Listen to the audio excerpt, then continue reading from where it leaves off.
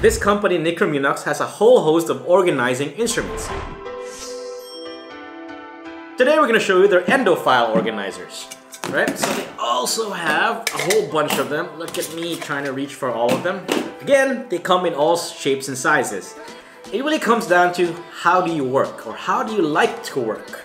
Some people want to work from the flat trays, like so.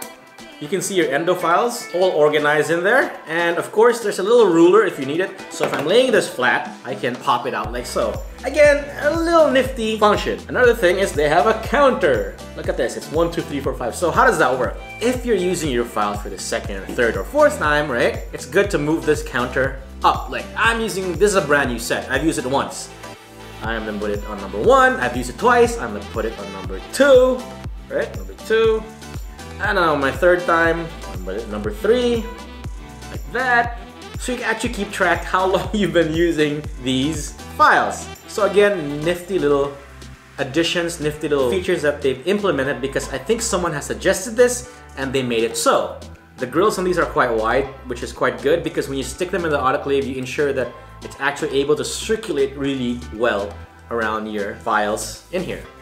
They also have the standing versions or even the shorter versions with only 5 slots. So if you don't like the tall ones, they have square ones. It just keeps going on and on. They have so many things. I don't know how they keep track of what they're doing. They seem to have 2 to 3 versions of each type. Little one, medium, and the large. They also have this endo box. This one is actually labeled endo, which has 2 slots where you can put your solutions, depending. You want to dip it in there as you're working. And of course, looks like so. Your foam or your sponge can go in that and stick it in there. So with these many types of endo boxes, endo holders, and endo kits, you can take your organization to another level, depending how much you want to, of course. So that's it for the endo organizer from Nicromunux. If you want to know more about this, check the description down below. Thanks for watching.